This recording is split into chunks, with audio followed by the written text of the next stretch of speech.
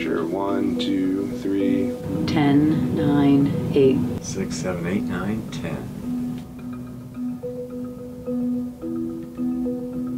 In general, our survey studies can't capture that kind of information. And so this is a unique opportunity for us to provide new information about psilocybin that could be really valuable in our understanding of it.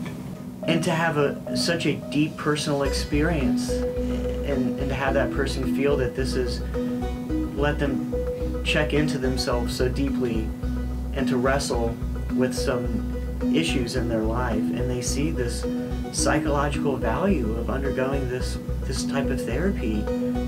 I feel that it's important that Unlimited Sciences and JHU, our studies, capture this data.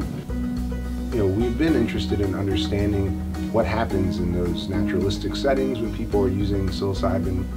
We're trying to characterize in this specific study prospectively what the kind of before and after of these types of experiences are for people.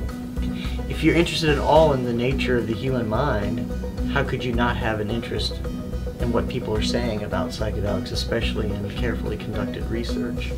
If you don't have integration where you take it into your daily life, then it just becomes an experience. Please join us. Please go to unlimitedsciences.org to enroll in our study.